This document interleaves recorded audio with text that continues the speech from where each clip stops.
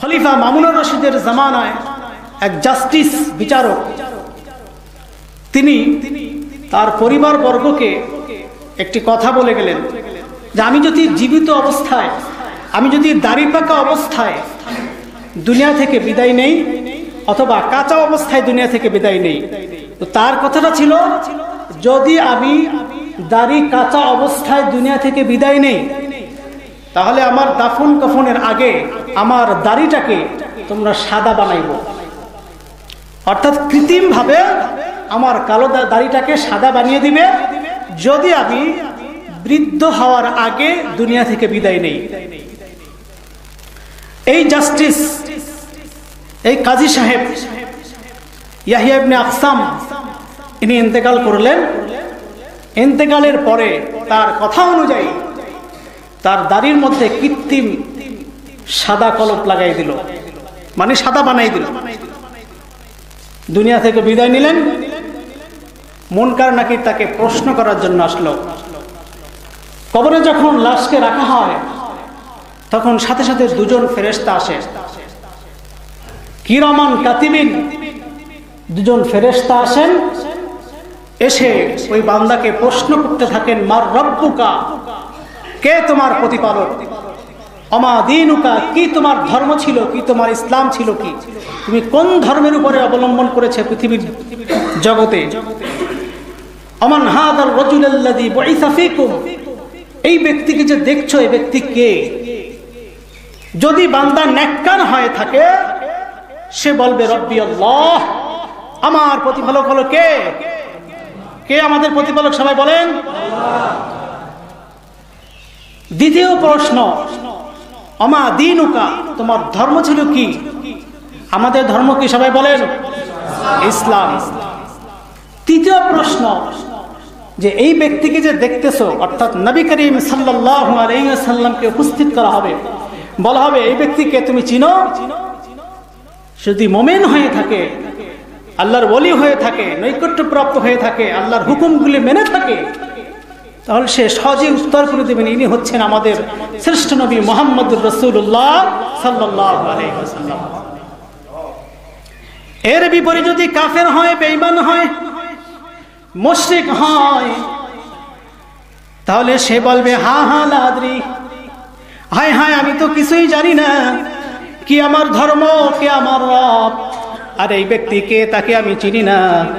ওই কাফের বেঈমান ব্যক্তি উত্তর দিতে পারবে না। তো আল্লাহ তাআলা ফেরেশতাদেরকে দুটি অপশন দিয়েছেন, সেই অপশনের বাইরে তারা কাজ করেন না। এই যে কাজী সাহেব, কাজী ইয়াহিয়া ইবনে আকসাম, তিনি যখন ইন্তেকাল করলেন, ফেরেশতারা এসে তাকে প্রশ্ন করছেন, মার রব্বুকা, আমা দীনুকা, আমান নবিয়ুকা, তিনটি প্রশ্নের উত্তর করলেন। তিনি চুপচাপ, কোনো কথা বলেন না। তো ফেরেশতাদের অপশন হলো দুটি, যদি সে উত্তর সঠিক দেয় তাহলে তাকে জান্নাতের পথ দেখায় দাও, আর যদি উত্তর দিতে না পারে, হা হা লা আদরি বলে, হায় হায় আমি তো কিছুই জানি না, কিছুই বলতে পারি না, তখন তার জন্য জাহান্নামের ফেরেশতা তাকে জাহান্নামে নিয়ে যাওয়া হবে। জাহান্নামের পথ তার কবরের সাথে কালেকশন করে দেওয়া হবে। কিন্তু এই যে ব্যক্তি মারা গেলেন, কাজী ইয়াহিয়া ইবনে আকসাম, ইনি কোনো কথাই বলতেছেন না। ফেরেশতারা তাকে প্রশ্ন করছেন, তিনি প্রশ্নের মধ্যে এটাও বলতেছেন না যে আমি তো জানি না, এটাও বলেন না, এবং সঠিক উত্তরও দেন না। ফেরেশতারা ভেজালে পড়ে গেছে।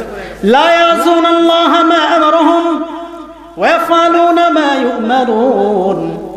ফেরেশতারা আল্লাহর অর্ডার ব্যতীত, আল্লাহর হুকুম ব্যতীত সামান্য সময়ের জন্য এদিক সেদিক যায় না। ফেরেশতারা ডাক দিয়ে বলে, মালিক, আপনার এক বান্দা, এক মৃত ব্যক্তি দুনিয়া থেকে এসেছে, সে তো কোনো ভালো মন্দ জবাব দিচ্ছে না, কথা বলছে না। আল্লাহ তাআলা একে এখন কি করব?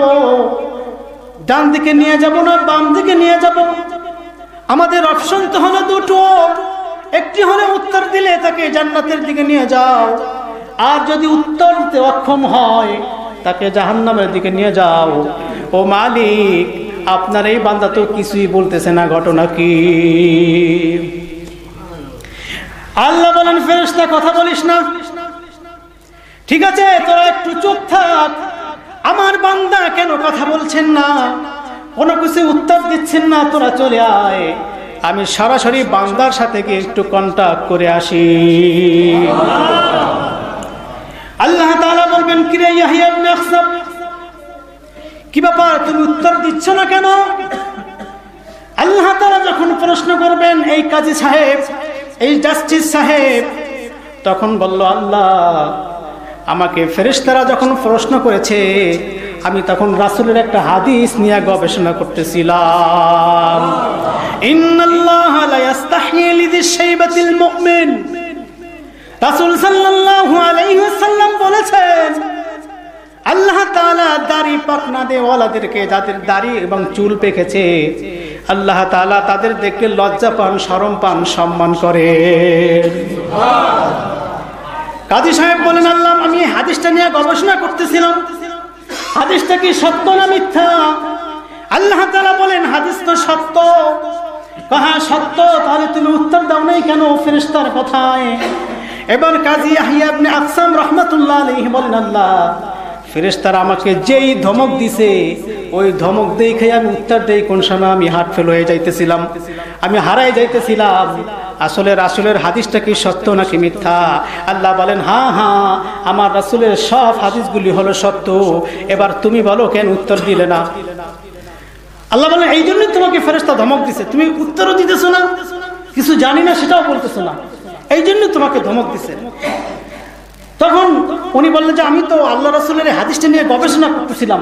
আল্লাহ বলছেন, হাদিস তো সত্য, ঠিক আছে, মাগার তুমি তো 2 নাম্বার বুড়া, তুমি তো আসলে বুড়া না, তুমি তো তোমার দাড়িটাকে সাদা করে এসেছো, তুমি তো আসলে প্রকৃত বুড়া হও নাই, তোমার দাড়িগুলি তো পাকে নাই, তুমি তো তোমার কালো দাড়িটাকে সাদা করে নিয়ে আসলে। আল্লাহ তাআলা বলে, ও কাজী সাহেব ইয়াহইয়া ইবনে আকসাম, এবার বলো তোমার এই কারণে রহস্যটা কি, আমাকে বলো। দুনিয়ার মধ্যে মানুষ কলপ লাগাইয়া, কালো কলপ লাগাইয়া দাড়ির মধ্যে কালো করে যুবক হইতে চায়, কেউ আছে দাড়ি ছাইসা যুবক হইতে চায়। ও বিচারক, তুমি বলো, তুমি তোমার দাড়ি কাঁচা থাকা অবস্থায়ও তুমি কেন এই কাঁচা দাড়ির মধ্যে সাদা কলপ মাইরা আসলা, এটা একটু বলো। উনি বলেন, আল্লাহ আমার যে ইমানের অবস্থা মালিক, আমার আমলের যে অবস্থা, আমি তো জানি না আপনার কাছে এসে পার পাবো কিনা। আমি এই ভয় আল্লাহ তাআলা, আমি আপনার ভয় আমি করেছি কি, আমার দাড়িটাকে, কালো দাড়িটাকে সাদা কলপ লাগাই দিয়েছি। আমি তো জানি হাদিসের মধ্যে আপনি বলছেন আল্লাহ তাআলা সাদা চুল এবং দাড়িওয়ালাদেরকে সম্মান পান, সম্মান করেন, লজ্জা পান। হয়তো আল্লাহ তাআলা আপনি আমাকে সম্মানে, ওই সাদা দাড়িওয়ালাদের সম্মানে আমাকে মাফ করে দিতেন পারেন কিনা। না হয় আমার আমল এবং ঈমান লইয়া আমি আপনার দরবার থেকে মাফ পাবো কিনা আমার সন্দেহ। ও মালিক, সেই জন্য আমার কালো দাড়িটাকে আমি কৃত্রিম বানাই আপনার দরবারে হাজির হয়েছি। আল্লাহ বলেন, আচ্ছা আচ্ছা তাই নাকি, তুই মনে হয় আমাকে ভয় পেয়েছ।